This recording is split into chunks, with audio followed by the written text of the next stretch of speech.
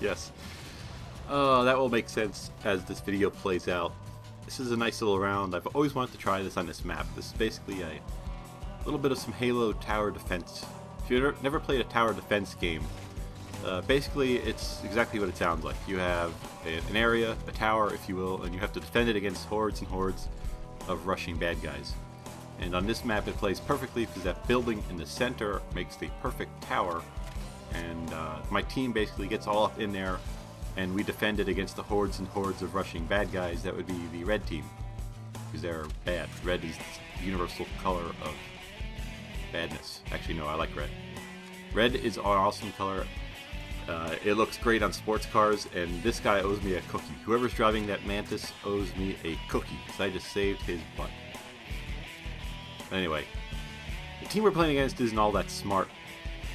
If I was playing against a team that was doing this castle defense or tower defense strategy, basically the only way you can really do it is to, if you charge that tower in mass. Like, in other words, everybody on your team charges at once, going in every possible entrance.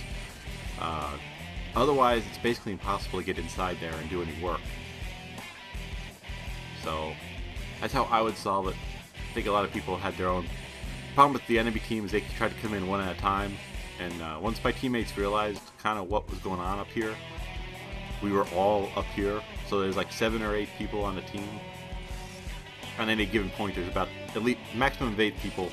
I think in this game it was pretty much full the entire time, so 7 of the 8 players on this team were up in this tower. So the only way the enemy team could get in here with any real potential is to nade the crap out of it, and then just bum rush it with everybody they have. And they didn't do that. The red team didn't do that. They tried to come in one at a time, and it just didn't work out well for them.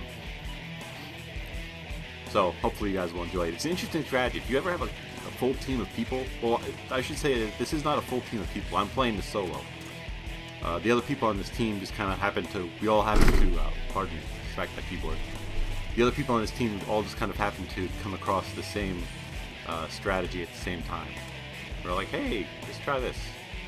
So it wasn't not a coordinated event or anything, but if you are at a party and you're playing on this map, which I forget what this map is called, it's just a fun map to play on. But if you are playing on a party, this is a perfect strategy to do on this map because it will make people angry. Especially if you have 1 or 2 guys running the machine guns like I do, like I am right now, and will be pretty much for the rest of this video. It makes it even more challenging to get people out of here. Another thing I never understood about Halo, the Master Chief can flip vehicles. He can flip tanks, he can flip warthogs, but when he picks up this minigun, he walks really slowly. I've never been able to figure that out as to why that is the case. It's one of those little quirks about Halo that you just gotta deal with, I guess. Now, I saw the CoD reveal trailer. I was watching a little bit of that, the CoD Ghosts event reveal stuff, and interesting would be an interesting way to put it. That's going to be the way I'm going to describe that game. It looks like it could be fun. Now, am I going to get it on the launch day? No. I still have not bought any Call of Duty game since the original Black Ops, and I don't plan on getting CoD Ghosts initially. And the reason for that is I don't know how it's going to play online. At these events, they always use LAN connections, and it's not a very good representation of what it's actually going to be like when you're playing on Xbox Live. 2, I'm not going to have an Xbox One at launch, so I won't be able to get. Oh, I almost got no scope there. I won't have an Xbox One at launch, so it'll be a little difficult for me to get the Xbox One version. And I don't think the Xbox One version. I really don't think the Xbox One version and the current generation versions are going to be too different.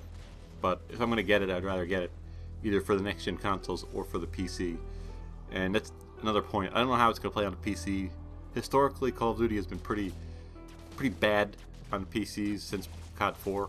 They haven't really had the support that the console versions have gotten, which is a shame because at the time Call of Duty on the PC was incredible, but they've kind of given that up for the consoles, so who knows what will happen at that point. The last thing that I'm kind of curious is the community. There's like, what, 52 perks in the game? And the Call of Duty community is notorious for being very immature, very douche-sackery, and like if something is broken, you can guarantee that everybody and their mom will be using it. So I'm just kind of curious to see how that all plays out. If it looks like it's actually fun and maybe working properly, I may get it. I've always been a fan of Call of Duty. I just don't like the fact that they've gone all Michael Bay lately. I don't like the over-the-topness for the sake of being over the top. Like if they're going to do the Michael Bay stuff in CoD Ghosts, I probably will not enjoy it too much. I like my games simple. That's why I like Halo. Simple game. Battlefield 4, it's a complex game, but it's still fairly simple because it's simple. You know, there's not a whole lot of stuff. Like you don't have to worry about perks, and you know, I'm sure there'll be a whole lot of attachments and stuff. Maybe Battlefield 4 will be getting a little more complex than past Battlefield titles. I don't know. As long as it doesn't go Michael Bay on us, I think I won't have a problem with it. And if you don't know what I mean by Michael Bay, pretty much it's over the top for the sake of being over the top. It's crazy for the sake of being crazy. All the explosions and the action really don't add to the game at all. It just makes it over the top. You know, like I said, explosions and explosions for the sake of explosions. Everybody loves explosions, but they have to have a purpose. And the destructible environments that they showed off in CoD Ghosts are pretty laughable. I think Bad Company, the original Bad Company, had more destructible environments than Black Ops with CoD Ghosts will have. Just my opinion from the observations I've seen so far. And I don't know if the setup's actually working. The minigun with damage boost. I just wanted to try it. I thought it would be interesting to try it out. If you guys have ever tried that out, does it actually, you know, kill faster, or is it just a placebo effect? I don't know. Who knows? Not me. I don't play Halo enough to know these things.